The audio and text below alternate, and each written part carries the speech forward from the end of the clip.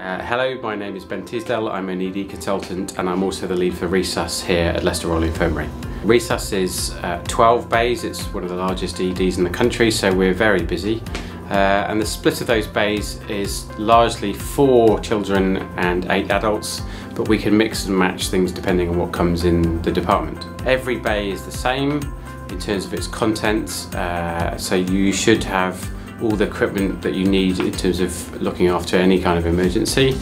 And when you visit the department, and as part of induction, we'll lay you through all of that kit so you know exactly what you're doing. So Resus has its own dedicated ambulance entrance, and we take the calls from EMAS via 2 red phones, which is not unusual to have 2 red calls at the same time.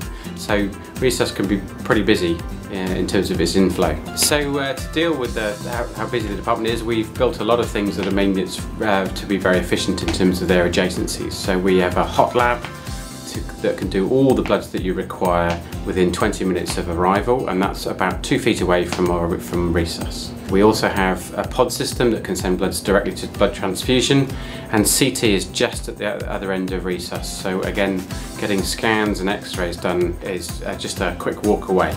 So one of the other things that we do differently in Leicester is that the whole department runs on a just-in-time system. So our main stores are downstairs, and we have a group of generic support workers who bring all the equipment up from that storeroom into the clinical area so they can be used in real time. So within Resus we have a set of stacks that are colour-coded, and those are divided both into just local stores where you can stock up Venflons if you're running out, for example, but also procedures. So everything that you need to do a particular procedure is actually in a single drawer that you can pull out and load into a generic trolley and turn it into whatever you need to do.